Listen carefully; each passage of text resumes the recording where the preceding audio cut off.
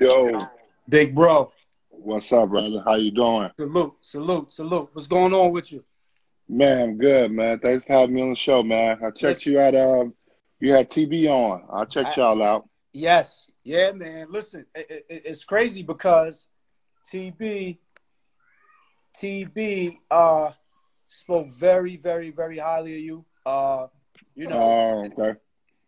yeah, spoke very highly of you. And before we even get started, man, I want to, on behalf of myself and my partner, my brother K. Jamal, and everybody on the check-in, everybody tuning in, I want to thank you. This is definitely an honor. It is a pleasure. And, we want to thank you for taking the time out of your pressing schedule, man, to chop it up with us, man. We really appreciate you. Man, no problem, man. I'm for everybody that's trying to in the podcast space. I was doing a podcast for a while. Yes. My partner had some other things that came up Yes. that kind of threw us off. So I want to get back in this space one day again too. So I'm always glad to come on with brothers who's trying to do good podcasts. Listen, man. Listen, we appreciate you. But before we even get started, man, we have to.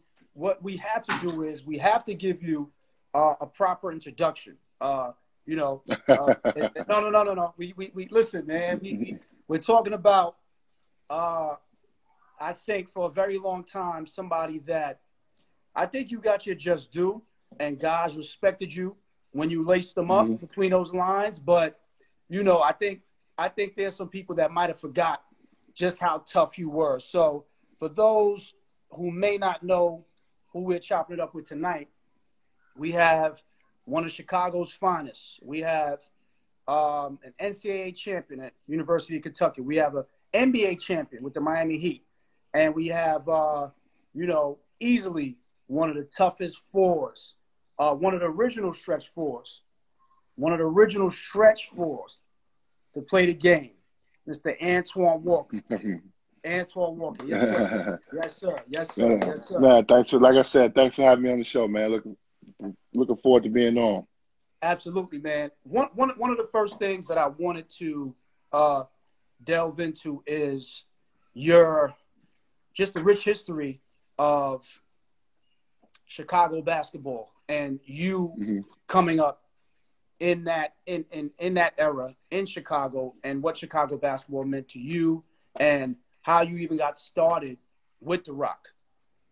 Oh, wow. That's a loaded question. But I started playing when I was 6 years old. So like any other kid, I played basketball, baseball, football, and you kind of figure it out which one you're going to be pretty good at. Baseball is my first love.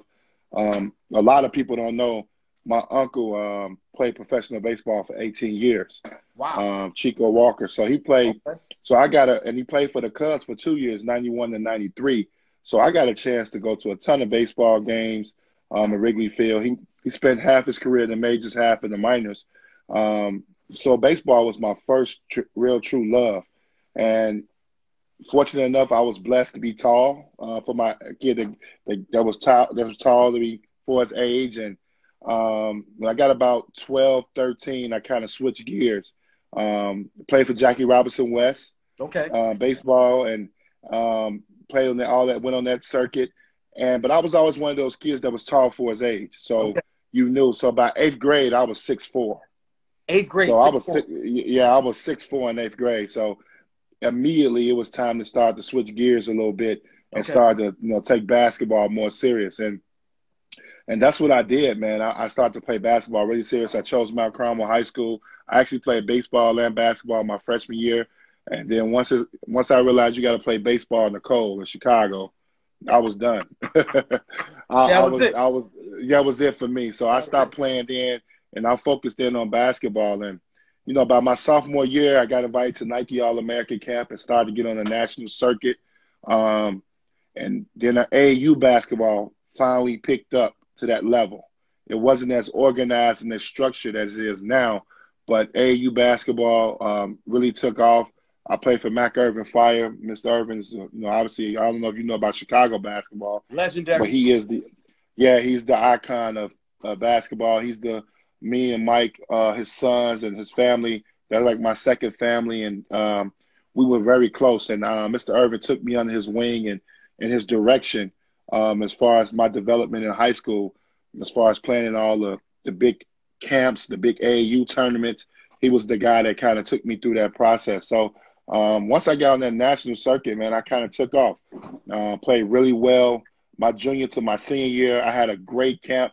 And that year was kind of crazy because they changed the rules. The NCAA changed the rules. So you had to play with your own state. You couldn't go to camp and be on different teams. You know, usually you go to ABCD camp and Adidas camp, you play on different teams, you play with Right. different guys. You had to play with your own state. Don't know what that rule was or why they Wow. put that in effect, but that particular year, my junior to senior year, which is my most important year, I had to play with my own state. So Mr. Irvin brought down 10 of the best guys from Chicago, and the point guard ended up getting hurt the first day. Who's the point guard? And O.J. McDuffie, a lot of people may Okay. not know him. He brought a guy who went to Julian High School, Okay. and he got hurt the first day. Okay. And I promise you, I remember this like it was second nature. Mr. Irvin just took the ball and was like, "Here, you my point guard." I always had guard skills, but he was like, "Look, you're my point guard." I was 6'8", 6'7", 6'8" at the time. He was like, and when I tell you I dominated for like the first 4 days, I was averaging close to a triple-double. I put up big numbers. My stock just continually rose and rose after that. So I ended up becoming in the top 5 All-American, leaving that camp.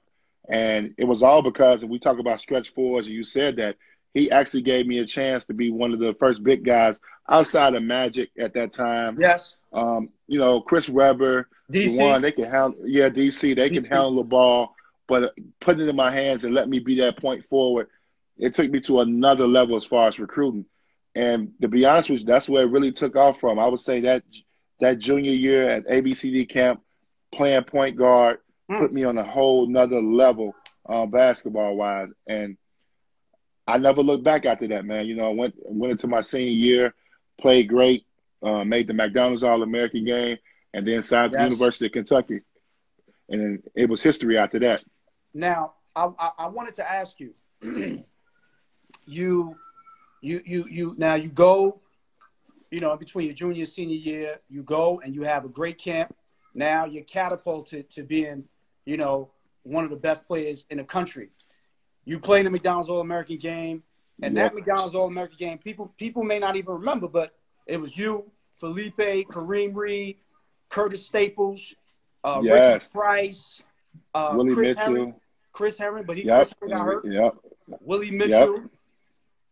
You guys, that class was stacked. What did it mean, and how did it feel for you to be able to get to that point where you're now recognized as one of the top players in the country, and to also be able to sign with the University of Kentucky? Oh, it was everything. I mean, the whole process was unbelievable for me, man.